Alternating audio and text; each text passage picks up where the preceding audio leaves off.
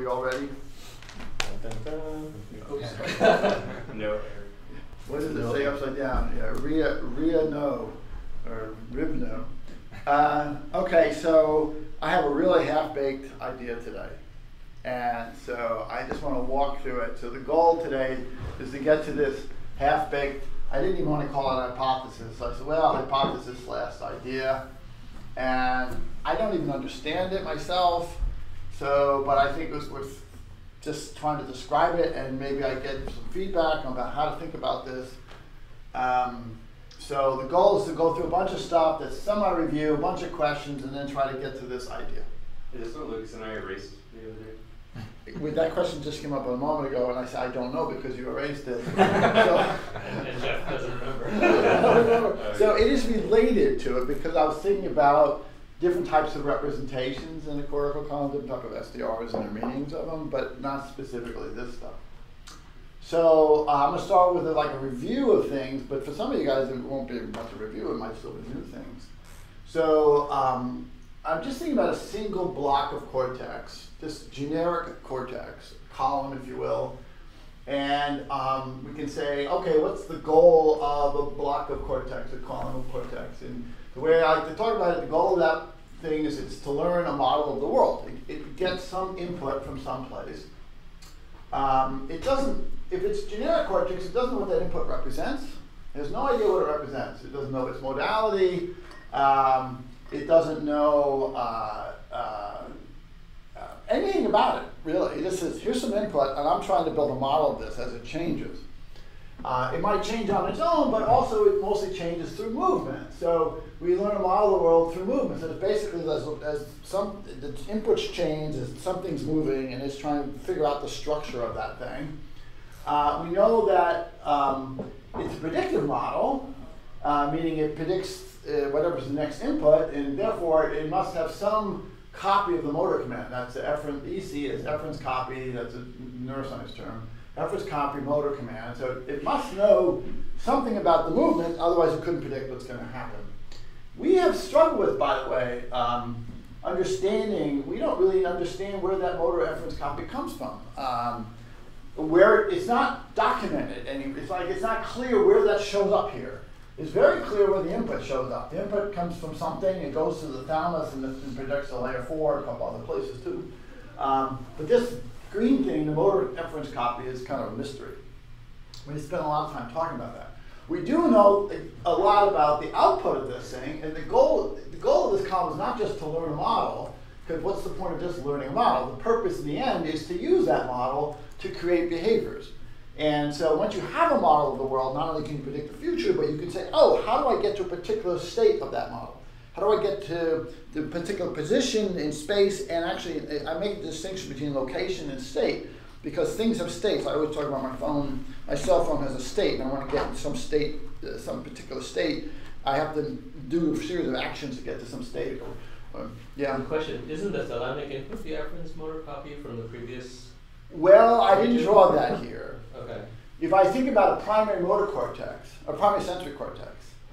Yeah, V1 you wouldn't have. Yeah, but so this is an interesting thing. I purposely didn't talk about the problems of multiple. Right. Yeah. So you could argue, yes. Well, you could say if this is another column here, and here's layer 5, then its cells come out and they go into the thalamus of this column, something like that. Yeah. But we never really understand that either, because in the primary sensory cortex, that would imply the input from the retina is a motor command.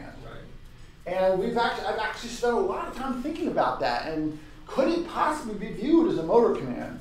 And so I'm getting closer to that problem here, but I didn't want to address it over here. Okay.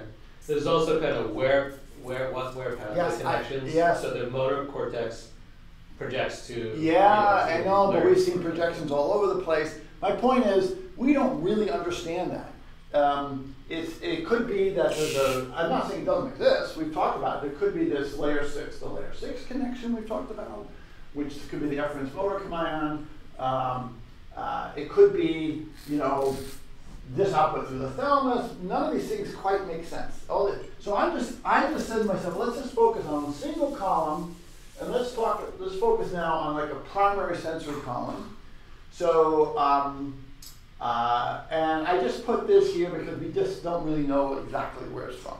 We don't really understand it in detail. We know it has to exist for this column, and I'm going to come back to this a moment later. I didn't really want to focus on that part right now.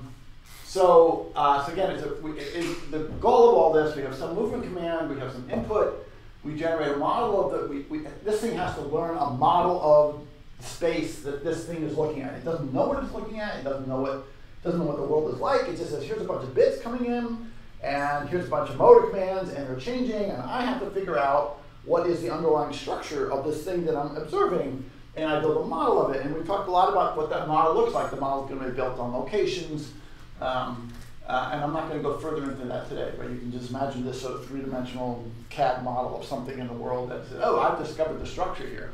But this is very generic because this could be some high-level cortex doing language and not getting sensory input directly. So this is the general idea, and I think you could say generally the purpose of the column is to learn this model and from that create behaviors that allow you to get to some reach a goal, which is some location, some state in the world. And of course, you have lots of columns doing this. Then we can talk about the input to the column here. So you got a bunch of bits coming in that you don't really, this column doesn't know what these bits represent, right? The meaning of these bits, it's just an SDR. I'm talking about this thing right here, this thing that's coming in. It's just some sort of number of bits, some are active, some are not. The meaning of them are unknown, the modality is unknown, doesn't know if this is sound, touch, hearing, some other part of the cortex. The dimensionality of the world that it represents is unknown. For example, often our sensory organs are two-dimensional sensory organs, but those are projections on a three-dimensional space. So my vision is a projection on a three-dimensional space, so is my finger. But we don't, in general, we can't say anything about it. I don't know if the column assumes there's a three-dimensional space and we have two-dimensional projections, or it could assume there's n-dimensional space and some n-dimensional projection on it. That it may be hardwired for three-dimensional spaces. We don't know that. So I'm assuming that we don't know that. And so then we can ask the question, how is this input, which is just a bunch of bits, represented in the cortex? And we have a hypothesis for that. The hypothesis is built on a lot of data, and that's, I call it the spatial polar minicolumn hypothesis. Okay, so I'm going to go through that in a moment. But we have an idea like, okay, this input comes in, how are we going to represent it up here in a useful way? We've got a hypothesis for that. We have a bunch of models for that. If you think about the motor output, layer 5, now that's basically these layer 5 cells that project to someplace else in the brain that's motor related. So they never drive muscles directly. They're always projecting some other area that drives the muscles, and that's from the cortex. We can say that it's going to be another sparse distributed representation because everything in the brain is a sparse distributed representation. We can say that I've always said, and I still believe that these cells don't know what they're projecting to. They don't know how to do this. They have to learn how to control the subcortical thing. So this is a generic learning system that says, okay, I have to somehow figure out how to associatively link to these other cells someplace else that are making motor behavior so that I can control them. So that has to be learned. This is not like, oh, this cell goes to this thing and this cell goes to that thing. It's like, no, just a bunch of cells projected some other bunch of cells, and somehow it has to learn to control them. So in general, every region of the cortex, as far as we know, these cells project to some subcortical motor area that then does the actual behaviors. And one of the questions that I've always worried about or thought about is, and we don't really have an answer to this, is what is the form of this motor SDR? How do I think about that? I have a way of thinking about the input. I can say, oh, the input comes in, and I'm going to represent an X. And then I say to myself, well, I know these cells have to control something, but how do I understand them? How do I make these fluid movements? It's like, what do these bits mean? What do the L5 cells represent? It was never really clear to me. So that is like, what is the form of the motor SDR? What do the bits, these L5 cells, mean? Can I put some kind of meaning on them? And then how do they socially link to the subcortical motor areas? So this whole link here is kind of this representation and link was a much poorer formed idea in my mind than the input. The input, I have a clearer sense of what's going on. The output is like, oh, what the hell's going on there? We know what's going on, but how do I think about that? So I was thinking about this problem, and that's what this little discussion is about. Now I want to go through the spatial pooler minicom hypothesis. This is not new. This is like, okay, we have this input, how are we representing it here? And because I think that's a clue to how we get the output here. So far, so good? Everyone following? Okay. So this is, again, great.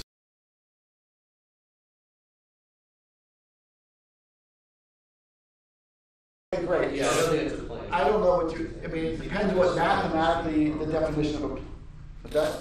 Huh? I was thinking if you think of SVM is the proper analogy.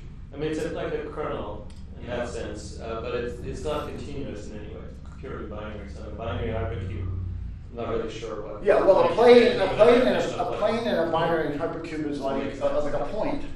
Yeah, so this is like I'd say like a slice or a volume of. Okay, so I wrote slice first, but even the word slice sort of implies that there's a plane. Yeah. So that's why. It's a subset. But I think this is actually a key point here, because you're going to see in a moment why I think this is important.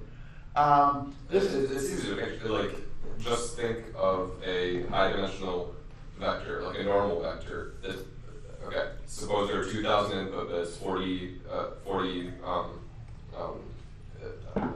suppose this cell is connected to 40 of the input bits. That's like, it's pointing some direction in 2,000 dimensional space, and it's like a normal vector of a plane.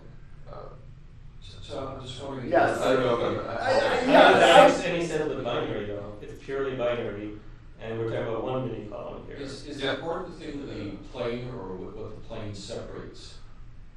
I'm not sure, Kevin. The point thing I'm going to get to in a moment, and this is why I'm having this conversation, because it's a little bit confusing. The way I was trying to think about it is, if you can think about it as a plane, visualize it literally as like a plane. I mean, a plane in hyperspace never looks like a plane in three. A plane in three-dimensional space is pretty obvious. It's a two-dimensional sheet that transects a three-dimensional space, right? And what is a plane? What is a plane in a higher dimensional space or in a lower dimensional space? What if it's binaries? There's some set of inputs that'll make that mini column become active. Yes, but I think I'm trying to get. I'm working on it. You'll see in a moment here. I'm trying to get to a visualization to imagine something else is going on, and that visualization helps me to think about it as a plane. So let's just leave it at the moment. This is part of the point of today's conversation, is to talk about this, exactly this, how to visualize this. But in a moment, you'll see where I'm coming from. It won't take me too long to get to the rest of this. So we leave this open as a question. How do you think about this? What's the right metaphor to think about? But you are assuming binary. I'm assuming binary, but I don't want to, in the brain, these things aren't really binary. When we think about a visual cortex, and we say, oh, these mini columns are dividing up by orientation, right? Well, when one of these is active, it's not really binary. There's a graded response. So this one will be most active, and this one will be a little bit less active, and this one will be a little bit less active. So it's not purely binary. We sort of abstracted it to binary, thinking, okay, can we understand it that way? In the real brain, it's not exactly binary. There's a bump and tails off. So I'm trying to avoid that. I'm hoping to say that the whole thing can be understood either way, whether you make it binary or slightly, non-binary, shouldn't matter. It's a high-dimensional space. You're picking a set of bits that represent it. Anyway, that's part of the confusion here. Can I go on? So here's an observation about the cortex that some of us know very well. If you look at the cells in a mini column, so here's like pictures of mini columns here, right? And so we're saying each of these mini columns represents a different sort of set of bits or a different sort of feature in the input space. And in the classic view where they started doing this in visual cortex, there's this idea of simple and complex cells. A simple cell, if you have the visual cortex, a simple cell says, oh, I represent this feature at this location. So there's a vertical line in some part of the visual space, And it's very tightly tied to that point in visual space.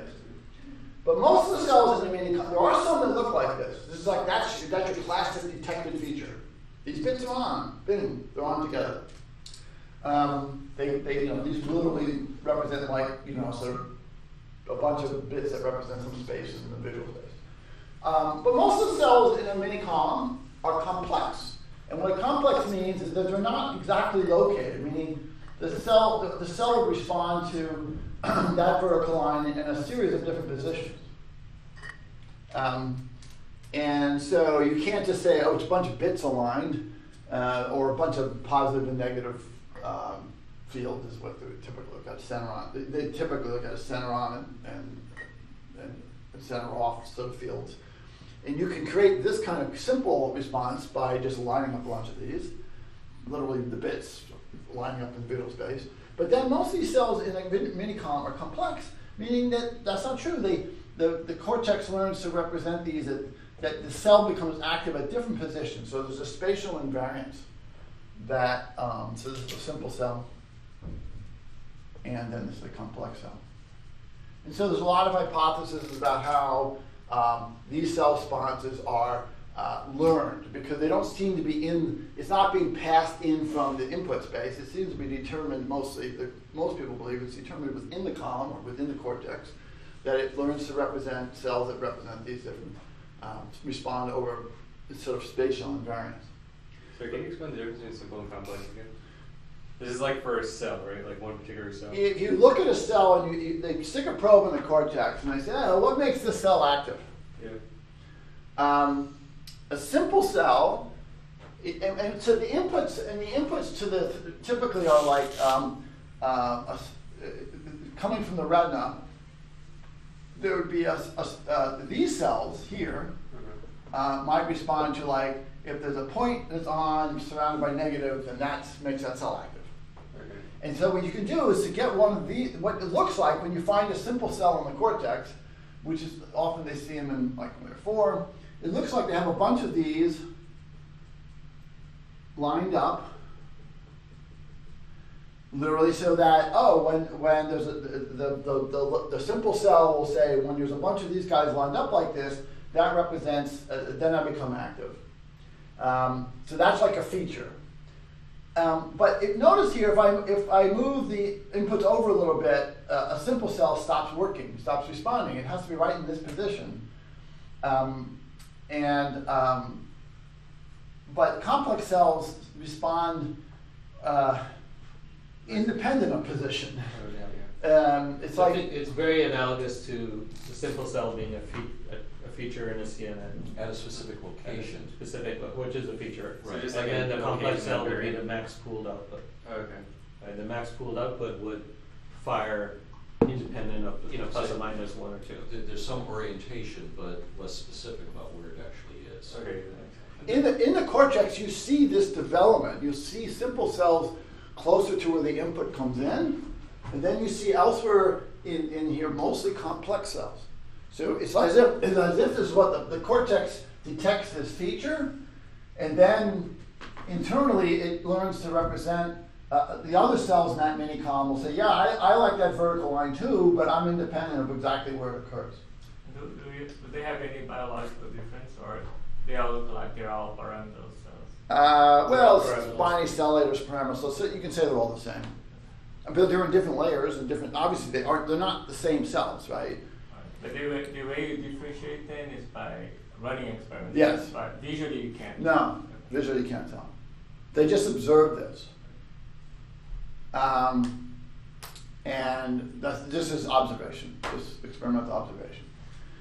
So there's a few simple cells, but most of the cells, if you go across, again, in a mini column, you basically get all the cells in the mini column are going to be basically based on the same feature. But then most of the cells in the mini column, a few will be simple, but most of them will have this sort of complex thing. And by the way, this has been analyzed out the wazoo. I mean, there's very fine differentiations about this. I'm not going to talk about end stopping and various widths and so on. Empirically, they've sort of differentiated how the cells in different layers are slightly different in this complex cell representation. Now, there's another complexity that most of the complex cells are motion sensitive, almost all of them. And what does that mean? Well, yes, they will respond in different positions, but if the line is moving one way or another way, they quickly differentiate. So some cells seem to prefer, oh, if they go this way, I become really active, but I don't respond at all if they go that way. And another cell just said, oh, if the line's moving that way, I respond very strongly, but I don't respond at all going this way. So the majority of the cells in a cortical column, a mini column, all have the same sort of simple representation, but then they differentiate by movement over through space. And so again, this has been studied a lot empirically. Now, my thought about this always has been like, oh well, these movements here. Why would the cortex? Why would most of these cells be directionally sensitive? And you might say, oh well, because I'm observing a bird fly by, and I need to represent, the movement going one way or the other way. Something like that. But I'm going to make an alternate hypothesis today about why they look like this, and maybe I'm ready for that. I don't know. Let me see here. So that led to this question. I said, okay, most of the cells in minicom are complex, position invariant. Most of the complex cells are motion sensitive. Why are they motion sensitive? Why would that be a dominant representation throughout the different layers here? And again, it could have been just like, oh, I need to represent movement in the world. But there's another possibility. The other possibility is, remember, there's two reasons that things change. One is because the world is moving, and one is because you physically are moving. And what if the directional sensitivity of these cells was reflecting more the movement of the sensor, or the movement of the thing that's sending my inputs? You can think of it as a sensor, if you will, like a fingertip or something like that. If I move my finger one way or the other, then I would see these changes like this. And so these changes could be representing these directional sensitivity could be representing essentially movement of the thing. And again, it's easy to think about a finger or an eye moving, but it's basically saying this pattern is changing because the thing below me is moving. It's sensor in the world. It's moving in space. And so it's my fingers moving over this thing like this. And I would want to differentiate between moving one way or the other way. Now, in the visual cortex, the predominant breaking up of these mini columns is by orientation, and the movement is left, and movement is basically movement perpendicular to that orientation. So obviously, if I have a mini column that's representing a vertical line, and the movement of the eye is such that I'm moving this way relative to the vertical line, well, the input's not going to change, really. But if I move my eye this way, then that thing's going to move across. So you could think of this as sort of, these changes are movements perpendicular to the slice of the mini column. So I got a feature, and now once I have that feature, I'm invariant to position, anything along in that plane is going to stay the same. But as I move across, I'm now moving in perpendicular to that slice of the input space. So, this is what I'm saying right here. This is this half-baked idea I have. Each mini column is a plane, or we can call it a slice, or some unknown name for that, of the input space. It's easy to think of it as a plane if we're not limiting ourselves to binary inputs. The complex cells are responding to perpendicular shifts of that plane, so they mean the cell will respond anywhere in this as I move that plane. And I'm asking, what if the motion-sensitive cells mostly represent changes caused by motor movements? If that were true, now I have a layer 5 cell, which is in the same mini column, let's say. And let's say that layer 5 cell is motion-sensitive, which they generally are. Then that bit could say, oh, I'm going to respond when whatever is whatever my mini column is detected is currently a feature or my slice, when that slice through space is moving perpendicular one way or the other. And we can think of it here, there's only two directions, but I'm not sure it should be limited. It could be other dimensions too. I don't really know what that means. All I can say is that the layer 5 cell is representing a movement that's not in the plane but perpendicular to the plane. And I can differentiate movements in different directions. And think about here, if the thing down below, this system down here that's actually doing the movement, I don't know what it's doing, right? It's my finger down here. This column doesn't really know it's a finger. It doesn't really know what it's doing. He says, oh, the inputs change. I detect some feature, and now the feature is moving perpendicular to that feature. The system is somehow moving perpendicular to that feature. I have a cell that represents that perpendicular movement. It says, this cell represents movement perpendicular to that feature, and I can now associate this. I'm not talking about individual cells at the moment now, but this cell can be associated with that movement. It says, yeah, I know what you're doing. You're moving perpendicular to this. I should have drawn this here because it's in this mini column. This mini column represents a slice. The slice is moving. It's moving because you're moving, and now I can represent that movement with a bit, saying that's this movement going this way or that way. One going this way, one going that way, depending on how you're moving, and I have a bit now that represents, I can give a meaning to it. The same way I can give a meaning to the input bits is like, oh, this is a slice of the input space. Here I can say this motor bit represents that slice moving perpendicular to that input space, left or right. And I know you're doing that because the input's changing in a certain way, and if I detect that movement, then I can output my thing saying, okay, I'm now a bit, one bit in the SDR, in the motor SDR, is representing that particular plane moving perpendicular. If it turns out that the movement was slower, like let's say the actual movement was not perpendicular, but some angle to this particular feature, then this activity of that cell would be lower. If the movement was in plane with that, I wouldn't have any output. So the layer 5 cells are going to be a subset of all the mini columns that are active. They're going to be the ones that are moving in perpendicular at the rate at which they're moving perpendicular to their input spaces. That is a definition of a motor SDR. And that motor SDR can say, okay, if I look at all the bits, and I can say, okay, of all the possible motor outputs, only some are active, and those individual bits now represent the degree in which I'm moving perpendicular to the particular mini column's slice of space. That sort of gives me a way of thinking about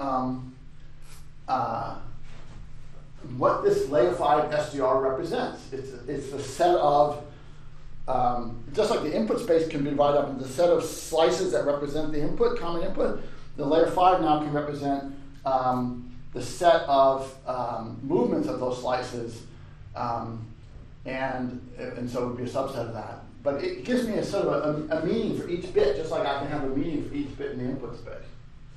So that was it. What if motor sensitive cells mostly represent changes caused by motor movement? Then a single mini column represents a plane in the input space, let's debate that. Most of the sensitive cells in that mini column represent perpendicular movements of that plane. And that feels the beginning of an idea about how to think about motor outputs. It's like, okay, now I can associate cells in layer 5 with the behavior down here. So now I have an SDR in layer 5 where I can associate it with whatever's going on in this input. It makes sense, it gives me a way of constructing this SDR that makes sense to relate to how the thing is moving. Where before it was all hand waving. It just said, well, the layer 5 cells represent something. It's not clear what they represent. Can I ask a clarification question? Yeah, probably I won't be able to clarify because it's very confusing. Well, I think it's a small thing. So the motor output, is that an output as in a motor command, or is it an output as a representation of like what motor, like what's actually happening as far as like movement? This would be, it's both, in the sense that during the learning phase, this thing is moving, this thing is representing that movement. And now I can learn to associate this thing and say, I'm performing motion 24. And this guy can say, I have a representation of that motion 24. It's an SDR that I can associate your SDR that's motion 24 with my SDR that represents 24. So that in that case, in the learning phase, layer 5 is representing the motion that this guy is doing. But in the future, I want layer 5 to tell this guy what to do. Is this be predicting though? Or is it predicting in a different area? It's not predicting, it's telling them what to do. After I've learned this, the whole point of this is that the cortex now wants to drive the subcortical stuff. It wants to say like, okay, I've learned how you work. I'm now going to tell you what to do.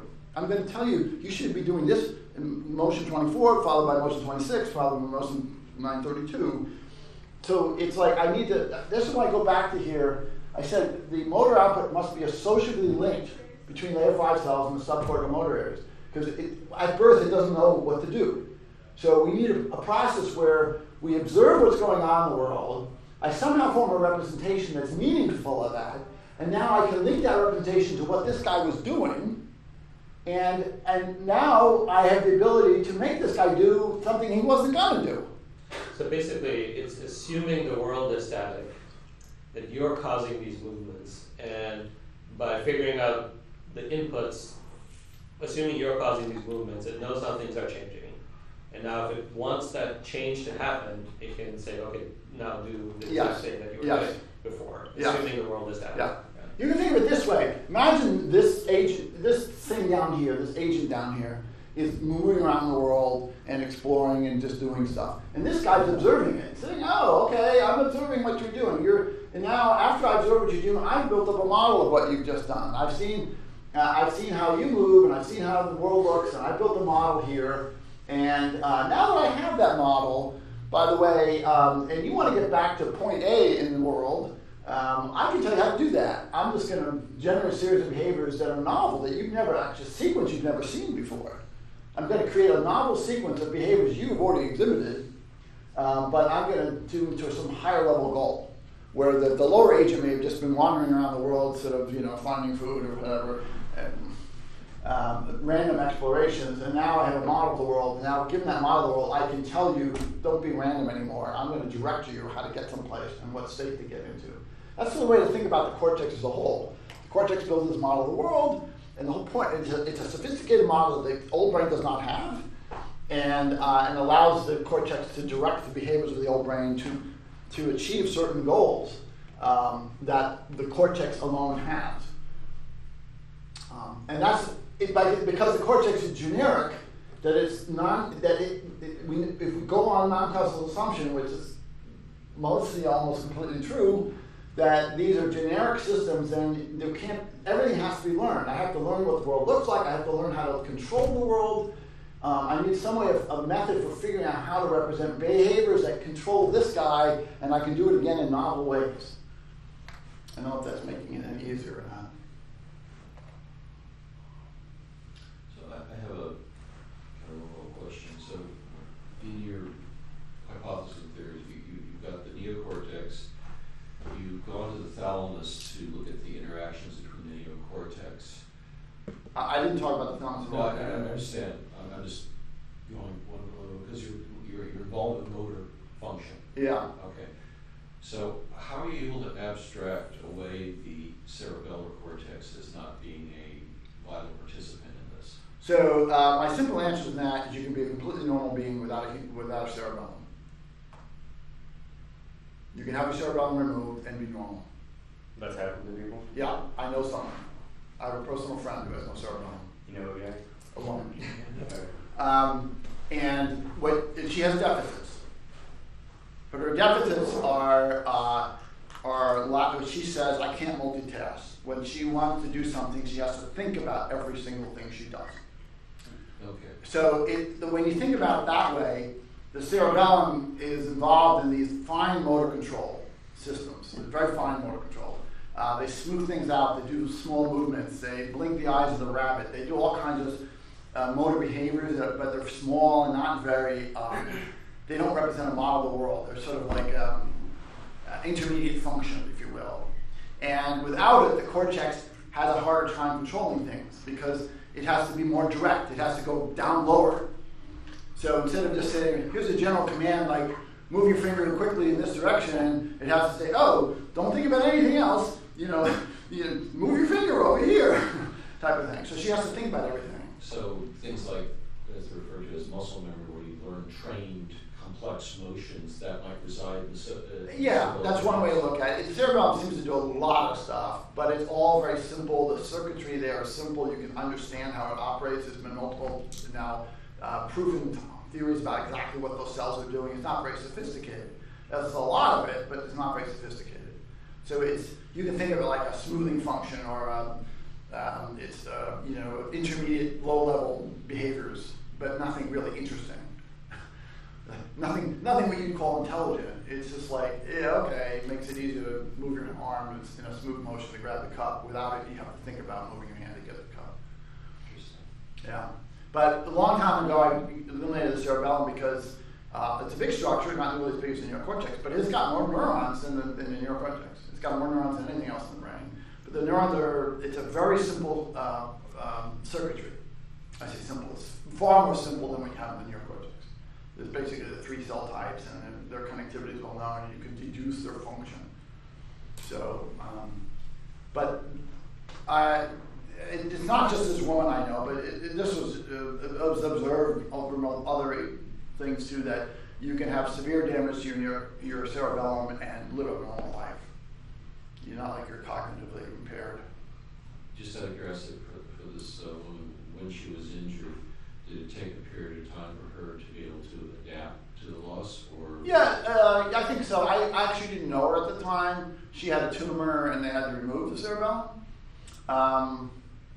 It's a teeny bit left, but I think most of it's gone. And but it's generally known to be a safe area to remove. I don't think, unlike cortex, you remove some part of the cortex, you lose vision or you lose language or whatever. I don't believe there's any part of the cerebellum where you say, hey, if you remove that, you turn into a vegetable. It's more like, and I don't know if she had a period of adaptation. I probably did. Almost everything requires some period of adaptation. Yeah, I met her after she had the surgery, and she'd had it probably in her 20s, and she's now in her 60s. And if you meet her, I didn't know her beforehand. She's a little bit sort of halting in her speech, a bit sort of a slow talker type of person. But I don't think you would have said, oh, something wrong with her. I think you would just say that's a personality. But her husband, and she will say, oh no, I was different before. She was like a McKinsey consultant and hard driver, fast person. Now she's kind of a slower, more relaxed person. So interesting. But you wouldn't look and say there's something wrong with it. Not, absolutely not.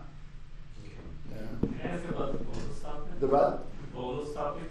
Yeah, I haven't gotten there yet. Oh, I'm sorry. Yeah, if you want to ask that, No. You just wanted to know what it is? I just thought you Well, the interesting question here is, I said the bonus topic. Do columns need an efforts copy motor command? So I put it in green here, and as Subotai pointed out, there's a lot of confusion about it.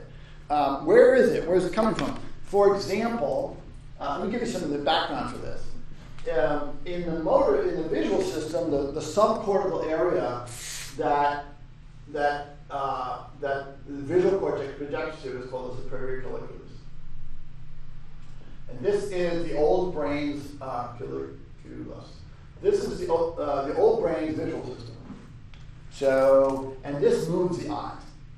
So when the cortex projects to the superior colliculus, this is the basic idea. It's telling the eyes which way to move, how much to move, and so on. But the superior colliculus is, it's an old brain structure, and it does its own thing anyway. Something moves over here, it moves your eyes, and so it's basically the cortex is trying to control them. Now, I said to myself, well, then there ought to be signals from the superior colliculus going back to the cortex, basically saying, oh, here's my efferents copy. And there are signals from here that go through the thalamus and supposedly project to the cortex, but very little is known about them. This is, I think, the Kona study earlier, or something it was. And so there is a signal that does this, but it wasn't clear exactly where it projects here or what its influence. It just hasn't really been studied. So there's an indication that there is an inference copy coming from this thing going to here through the thalamus, different layers in the thalamus. So, hey, that's good evidence of the efference copy. But in other cases, it's not clear where it's coming from, and if it's always there. It's just like you can't find literature on this. It's just kind of it's just not a lot.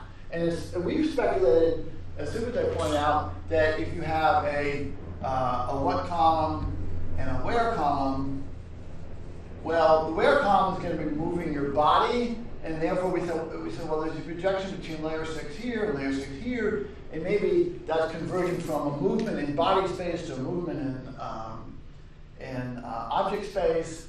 But even that, this evidence of that is kind of weak.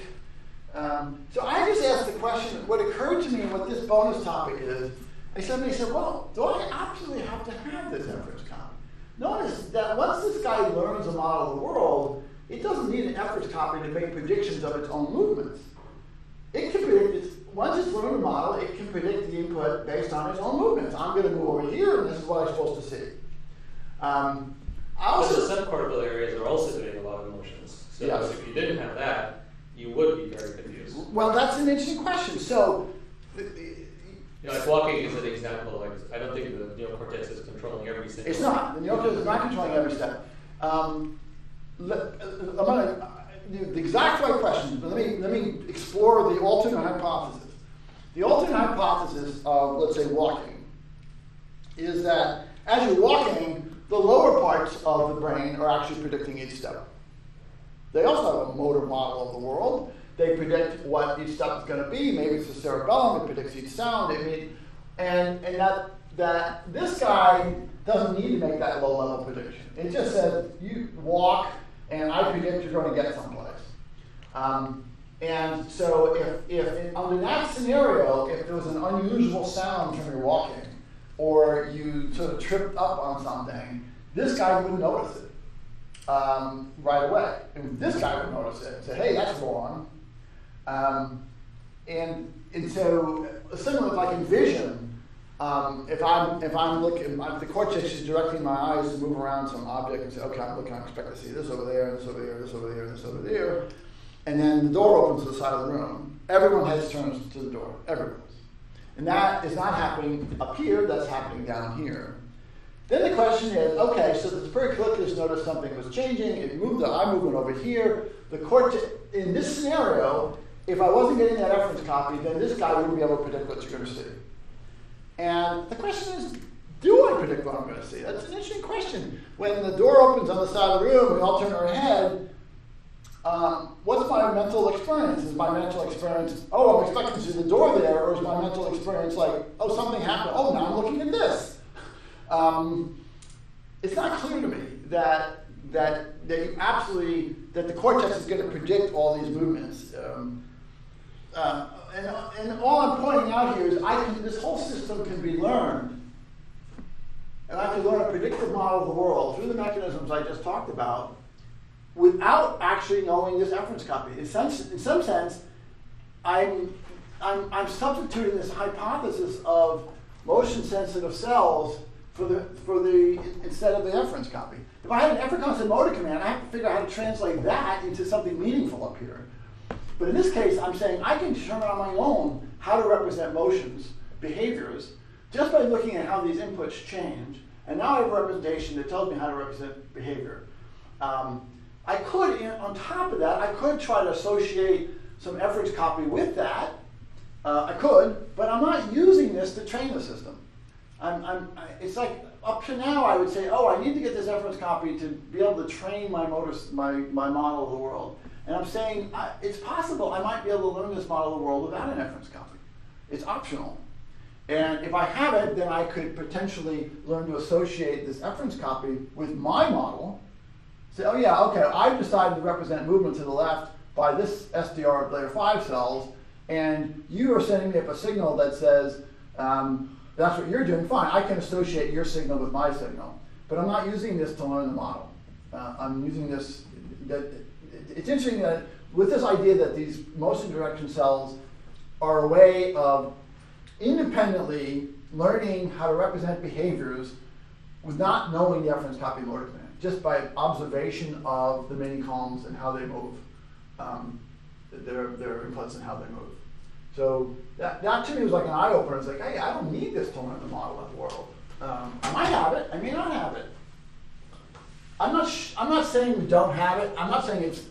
I guess maybe what I am saying is here's a hypothesis how we can learn a model of the world without it. How do I incorporate it? It would be different. And now I have at least a way of thinking about layer 5 cells to say, yeah, they're a subset of mini columns. They represent what that slice is doing, which way it's moving, and that's a good representation of motor behavior. Movements orthogonal to whatever features I'm detecting. I don't know how to say it better than that. It's kind of a bit fuzzy in my world's mind. So I didn't say we don't have reference copy. I'm not saying it's not useful. Maybe all I'm saying is that the cortical column could learn a model of the world without it. It won't be able to predict the future inputs if the behaviors are generated subcortically. But even more, I think more generally, we have thousands of cortical columns. They're all trying to direct movement. Yeah. And from a given cortical column's perspective, it just has a little bit of influence. And so to do prediction, it really needs to know what actually happened.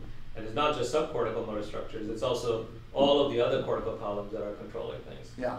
So this is V4 cortical column, there's V1, V2, and all sorts of things that are trying to control your Well, so it's like a distributed sense, and I'm giving a little bit of suggestion, and then now I need to know what actually happened too. Well, maybe. So I purposely didn't want to talk about multiple columns here, because if you think about multiple columns in a hierarchy, V1, V2, V4, I might come up with something. If I think about multiple columns as not hierarchical, but parallel at different, in the 1,000 brains hypothesis, they're parallel at some point, and representing different slices, big size of the input space. I might come up with a different thing, and there's this huge, we still don't understand how layer 5 cells, how do they become the input to the next column? I'm saying is that from a particular cortical columns perspective, if it's 100% responsible for the movements, then you don't need the reference copy probably. But if it's only partially responsible, in order to do prediction, you need to know what actually happened. Well, so let's be careful. So you're right. So this is one of the mysteries of movement. So like a single column might be representing my tip of my finger, and it could represent the motion of that finger in its space. But then when I actually do something, it's this whole complex armature that changes. I was avoiding that question at the moment. I'm trying to tackle one piece of this problem, just one piece, as a way of maybe performing a new basis for figuring out the bigger problem. Like if this hypothesis was right, and I'm far from saying it's right, but what's really suggestive to me is how common complex motion sensitive cells are. That is like they're throughout the cortical column. And why would it be that way? Well, it could be they are representing behaviors. That could be the representation of movement. And the whole system is sensory motor. So I have sensory, and now I have a SDR where it represents that sensory input under this motor position, motor command. That hypothesis gives me a new way of thinking about layer 5, a new way of thinking about various things. And now maybe we can come back later and address, well, why do layer 5 cells project through the thalamus? Or why do they connect in this way? Or how do I represent the broader motor thing? I don't have any answers to those yet. It's just like this is an interesting idea on its own that maybe provides a basis for how to go forward. Reminds me of this Held and Hein experiment. You remember like the two cats? Oh, was this the one that was moving and the one that was just in the carriage? Yeah. It was, yeah. What is that? So there's two cats. They're in identical environments, but they're linked together. Only one of the cat's movements moved the environment. So the other cat, their legs were not allowed to move. Okay. And whenever this cat moved, both environments would rotate the same way. Literally, they had the cats on two arms on a bar. Yeah. And one cat could walk around, and turn its body. And whatever that kid did, the other hat saw the same thing. Yeah, they designed it so the visual input was identical Okay. to both cats, but only one cat was responsible for the movement. Right. And then they brought up these two cats this way. And then they did a bunch of tests afterward. Like one, in both cases, you saw the same thing, but are you able to do similar tasks? And the cat that was restrained in movement was very limited in what it could do, and things like there were a lot of deficits that it had. Okay. So it again suggests that you need to somehow be able to control your movements in order to really learn this. Well, that is not a surprise anymore for us, right? How could you possibly learn a model of the world? This would not be predicted by a pure feed-forward model. No, but Because our you've seen whole, the same thing in both our cases. the whole theory, the thousand brains theory and the column theory says the world is a complex structure and you cannot observe it all at once. And therefore, to learn a model of the world, you have to move through the world. And if all you're doing is feed forward stuff, you're not really learning a model of the world, you're learning image classification or pattern classification. But to learn the structure of the world and how to move through the world, you have to move. It's like I can't learn a model of Redwood City by sitting in this room. It's impossible. I have to walk around the city. So the same thing with a cat. If all I see these things flying past me, how am I going to know what's going on? It's like I can't associate my behaviors with, I can't map out my input on some metric space. So we need to have that. I felt there's something. What's really attractive. I'm gonna say it again. What's really attractive to me about this is the idea that there's these. It gives me a way of thinking about representing motor behavior, which I did not have before, and it explains why most of these cells are motion sensitive, which always was a little bit bizarre. And it's basically sort of integrating. If we think about those motion sensitive cells, not as like the world is moving on its own most of the time, it's mostly moving because I'm moving, then those are sensory motor representations. And then it's intriguing to think like, why would I want to represent motion as orthogonal movements to the primary slices I've decided? It's like it somehow feels right, but I can't put my finger on why it feels right.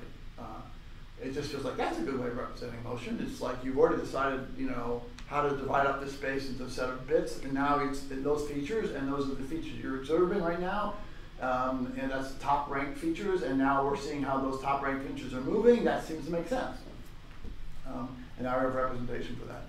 So the SDR of layer 5 cells is, like on our temporal memory hypothesis, the temporal memory is essentially, the SDR is the state of the sequence at that point in time, and the layer 5 cells are the same thing. It's basically the state of this feature in movement in time. It's a subset of the feature representing movement, where the other one's a subset of the feature. The feature in context here is the feature in motion context. How about that way? It's the feature in motion context, where our temporal memory is the feature in pure time-based context. So it's, again, a subset of cells that become active in the mini-column representing this particular behavior at this moment in time. So that's it. It's just, I have nothing else to say. It's just trying to make sense of this. Can I draw one interpretation of Please do. this picture of moving orthogonal to a plane? I just want to know. Please do. There's one easy way to draw it, and I'm 50-50 on whether this is what you mean. First just depict, like, we're talking about like a single mini column and you like some set of input bits. And let's say this particular mini column, say its feature, just to keep this simple, is going to be these 2 bits. It likes when these 2 bits are active. So yeah, there are 2 bits there. So say this mini column has this learn feature. So this subset of the input space can be drawn as like a pair of axes, where this is like bit 1, this is bit 2, and right now this mini column's plane and the input space is this, and Well, how do we get to that? so because right now there are 4 possible responses for these 2 bits. It could be this, this, this, or this. Yeah. And when we talk about a plane in terms of, neural networks and SVMs and everything, you're talking about like this this plane depicts this column's receptive field because like its response it likes things that are far away from this plane. So right now this cell's favorite. That's the way you think about it in the in like a classifier, right? Yeah. Or I think of it as those cells are defining a plane. So both bit 1 and bit 2 are on, then the plane goes through that upper right point, because I know this is different. I was confused by this. I was talking to Subhatai about this a week ago. It's just my visualization struggles with this idea. You're saying you want to be far away from that plane. Yeah, so it sounds like you're talking about a vector, and you want to be you want to be far along this vector. Yeah, if that's the way you think about it as a vector. If you're projecting it onto it, vector, that's okay, all right, fine. So so that vector is perpendicular to the plane. Yeah, so it's like the normal vector of this plane. So I don't know. In this picture, this view of in this picture, the idea of moving orthogonal to the plane is if the input is moving in this direction. If the input is moving where the bits that are on are turning off, or So one way to think about it, if you were not orthogonal, if you were coplanar, then changes would not affect those 2 bits. So other bits could be changing, but those 2 bits are staying on. Mm-hmm. So you say I'm still active, and these other things I'm ignoring. So, but if they're changing, that means I'm no longer in the same plane. I'm someplace else, right? And if they both change, then I must be moving orthogonal to the plane, right? If all my bits are changing simultaneously, then that by definition is an orthogonal movement, right? It's to the whole thing. If all the bits I'm sorry. all the bits, maybe if all the bits that this column's paying attention to. Yes. Yeah, so I'm looking at 50 bits or 20 bits and say, I respond to this thing. Now, if the world changes, if the other bits are changing and I'm still seeing this and I'm still active, then I would say that there's been no orthogonal movement. But if all of a sudden if half my bits change, well then it's not completely orthogonal, but if all my bits change, then it's orthogonal movement. Is that the same? I think I get difficulty when I think about the plane and where it is. But if we could talk about bits changing, then I would say, well, if my input bits that I'm responding to all change at once, then the movement was orthogonal to my representation. So it sounds like you're talking when the bits are moving along this line, along this dotted line, when the input, if the current activity is always like this green dot, and this green dot is like moving around. As your input's changing, this green dot is moving around. Yeah. When this green dot moves along this black dotted line, that's orthogonal to the. The problem with that, again, if we're talking binary, that doesn't really make any sense. No, you're right. I think I have trouble with that.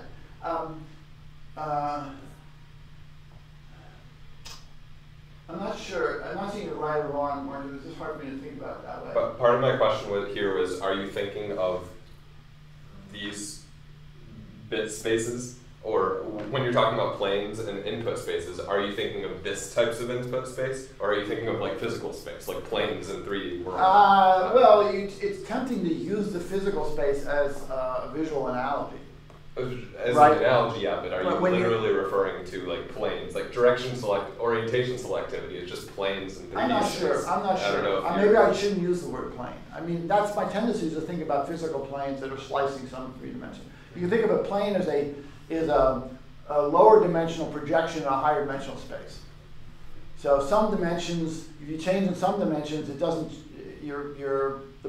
My point, the plane. When I was thinking about this, and maybe I'm using it incorrectly, I was thinking about this mini column represents a plane. What I mean by that is the same mini column responds exactly the same, where some of the bits that it's not paying attention can change. It doesn't affect it. But if the bits that are, and so that's like, those are movements orthogonal to the plane, or orthogonal to the representation. Any changes in these bits here don't change this mini column per se, as long as this mini column stays active. And then you'd say, okay, well, those are orthogonal movements.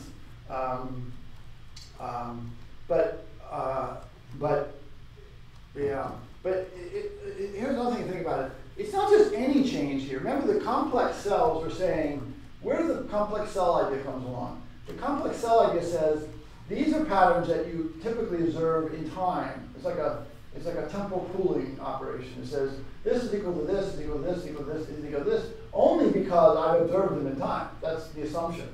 I observed this pattern followed by this pattern followed by this pattern, this pattern. Either way, that's how I represent a complex cell. It's not some inherent property of the space. And now, given I've done some temporal pooling that says these are equivalent, now I can further subdivide and say, well, there's movements in this way and there's movements in this way. I'm subdivided there. So I guess I'm having really trouble on using the word plane. That's why I said slice, plain quotes. I don't know, Marcus. It's confusing to me. So and you guys think about planes differently. You're thinking in the SVM or the. Can I ask a question about the complex cells? If I remember correctly, the grouping of the orientations is usually still somewhat localized. It's not a single feature, but it's still localized in the visual field. I mean, the human weasel thing, when they generalize, they talk about hypercomplex, where it says, yeah, I see that orientation anywhere in the visual field. That was an abstraction. But don't those Well, it's over a small area. But it's over a small area. Yeah. So, not anywhere in the visual field. It's over a small area. Right, yeah. right. But you could imagine if you were pooling the outputs of that to a higher level, then you could say there's some motion anywhere in the visual field. Well, all you can say is those things are equivalent. That's a complex cell, right? A complex cell says I respond independent of where this feature is. It's the same feature, but it's anywhere in this range. Right, but you still have some notion of locality. But if you wanted to, if you did the temporal pooling over that, then you'd have a broader sense of locality, right? It would be less specific. Right. Yeah. So you have some notion. There is some motion in this particular area of the visual field. It doesn't tell me there's motion. The complex cell just says this feature exists anywhere in this visual field. Only when I get to the motion sensitive complex cells can I say there's motion. At that point, one moment I give you the vertical line on the left, and an hour later I give you the vertical line on the right, and the same cell is going to respond. So there's no implied motion at that point. There's applied equivalence. Okay. Right. I assume what I'm saying. That's like your max pooling operation, right? There's no motion in the max pooling operation. It's just a temporal pooling operation. It's a simple temporal pooling operation. It says these are equivalent. Right.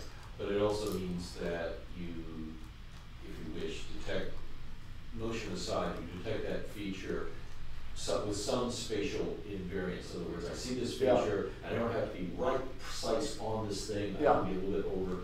So that gives you, if you wish, a soft variation.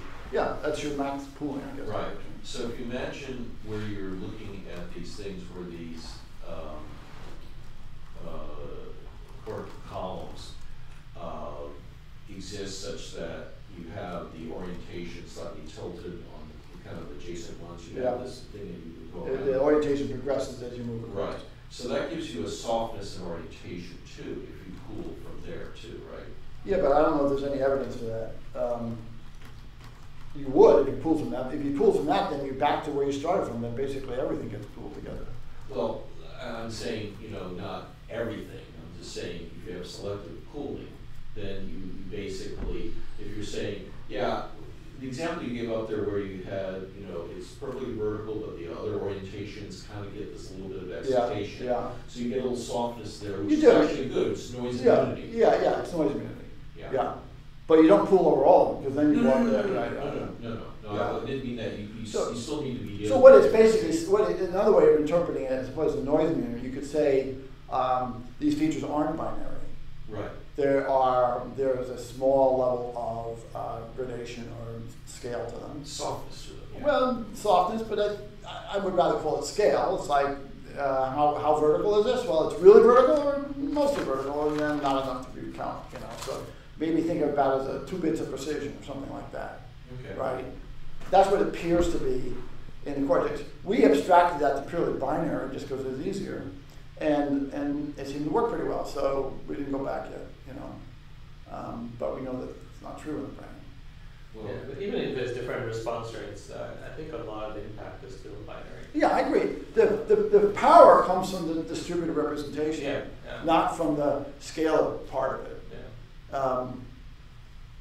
Yeah, because the scalar part, you still have to average over a second to get the firing rates, and the response, the impact on a postsynaptic cell is going to be on a very small Yeah, time. exactly, So it's right. the coincidence of inputs more than That was one of the observations that drove our theory, is that, as soon as I point out, you can do all this really complex stuff in a single spike. They're not atomic spikes. Therefore, there can't be any gradation. but you, You can think of it as binary. but you can do coincidence detection. Yeah, that's the distributed nature. Right. You get the coincidence of things. So the plane concept is a very crisp notion. And Well, is it? We were struggling with it. I don't find it crisp at all. I'm really struggling with it. It's crisp in the sense that if you know, the definition in some sense is if you have a vector that's representing the synapses of that cell, and you have a vector representing the input, if the dot product is greater than some threshold, that defines a plane. Right. In some sense. I was even struggling you to could, say you this. could do that in binary too. So in that sense, it's a plane. But when you do it in binary, the concept, the visual input of Yeah, the visual stuff doesn't make any sense. And then we have to. This is where we have to define a plane more mathematically, because the idea of this sort of physical plane going through space makes no sense in a binary world. I'm just wondering if it's any one particular one is binary, but you would want to pool these things to some degree so that you can, so it's not that crisp. When you say pool them, In other words, you know, well, the cortical columns being the adjacent ones saying, yeah, I got some response. So you could improve the both noise immunity and the ability to detect that finer gradations. In other words, yeah, it's hard binary solid. I think that's a more important point. As Pivotar was pointing out earlier, if you have a distributed representation, so it's not one bit that you're looking at 50 bits that are on, then the individual quantization noise of any particular bit is not going to be very important. Yeah, exactly. Right, but what it would do is it would allow you to, in some sense, represent sub-quantal states, if you wanted to say that. But I think we've chosen up to now to try to ignore that as much as possible. That really complicates things. And if you think about it as binary, until we can't anymore. But if you think about binary, it simplifies things tremendously. And if it still works, then we say, okay, we'll come back to the fact that it's not exactly binary in the future. Okay.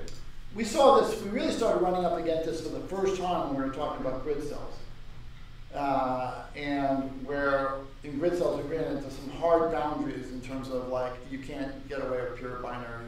You know, I can't remember exactly how we got that, but we got to that point where you had some real convoluted arguments that were not convoluted. I mean, in one sentence, anytime you want to integrate some continuous variable, the keyword integrating. When you're integrating some variable, you want something like a graded response. Yeah. So we'll get to that eventually.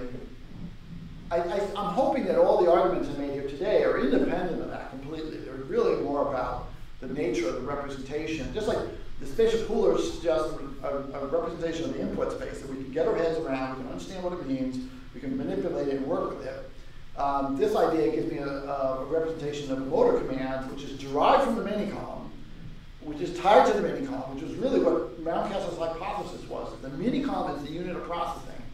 So now I can say, oh, each minicom can define its own bit of sensory input and its own bits of motor output, and the set of them represents something meaningful. So that you can do independent of whether the minicoms are slightly overlapping or binary. I think the same intuitions can be understood in both those cases. I guess the thing with the binary is that my intuition says is that will be self-purple. What? It's not as good as you think because of the distributed nature. Yeah. Well, no, I mean the distributed nature overcomes the fact that it's binary. Well, that's the point. But then you're saying, you still have to have a representation of it. The representation is the distributed representation, right? Okay. Another way to think about it: not only do we do things in a single spike, but we do things with great loss. So the system is very robust to the stochastic nature of the neurons and the cells. So, you know, lots of observation has been that individual synapses and neurons are not very reliable, and our system is reliable. Therefore, it basically, that moves you away from this sort of very high-resolution neural network type of thought to more this binary, more binary-like representations. But if it's distributed, then you also have to bring it back in. You have to have pooling in order to make sense of that distribution, right? Or It's not pooling. You don't have to pooling. You just have to always look at the distributed representation. Everything is, no neuron ever can be interpreted completely on its own. It always has to be in the distribution. So if I go from SDR to SDR to SDR, then I don't necessarily have to have pooling. It's just that's the way it is. It's just SDRs and bulk SDRs. And at any point in time, I can drop out any number of those bits along the way, and the whole system keeps working. Even 40% of the bits can be dropped out, and the whole system keeps working. On one of these dendritic branches where you say each one you have to fire, you're inherently cooling at that point. I wouldn't use the word pooling for that. That's not how I would use the word pooling. Pooling is, that's different for me. That's a different use of the word. So that may be the problem here. You're using the word differently than I use it. Okay. Pooling to me is you have multiple SDRs that get converted into a single SDR. So that's pooling. Multiple input SDRs get mapped to a single spatial pool output SDR, or multiple input SDRs get mapped over time through the temporal memory into a single output name of a melody versus the notes of the melody. And that's anathema to you? What's that? That's anathema to you to have that assumption? No, it's built into the system. Everything, the spatial pooler and temporal pooler are basically the whole idea is that you're doing that kind of pooling. But I wouldn't say the 20 bits on a dendritic segment aren't doing that. That's something different. They're not pooling multiple SDR. In the sense of doing spatial pooling, if you want to consider it that way. Yeah. Okay, well, fine. Then they're doing spatial pooling in the same sense as the mini There's a column. temporal component too. They all have to, some That percentage would be have to temporal fire. pooling. They're not doing temporal pooling. Temporal pooling means that one SDR and another SDR that occurs over time, which are completely orthogonal SDRs, they don't have no overlaps bits, get converted into the same output. And the dendritic segments, we don't have them doing that. The dendritic segments say, I just recognize a single pattern, and they don't pool on that segment. The same dendritic segment doesn't a moment later represent a completely different SDR. All right. So I guess if you're saying, do the dendritic segments exhibit a spatial pooling type of operation similar to how the mini columns do? Yes, I would agree with that. But we don't. But there's no inhibition. There's no inhibition. There's It's no just- boosting. It's just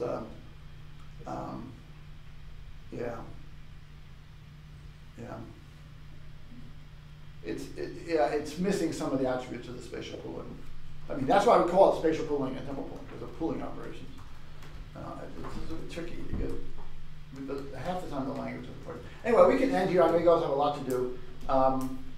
The thing I would need help with is really coming up with a visual metaphor and the use of the term for planes or slices, or, is it a vector? This is where I'm confused. I'm thinking about planes or something else, and so maybe that would be helpful for me to get some more insight on that. That's it. That's today's ideas, unless someone wants to ask more questions about it.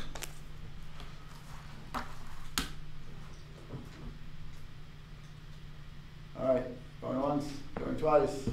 Well, thanks. Thank you. Thanks for listening and helping.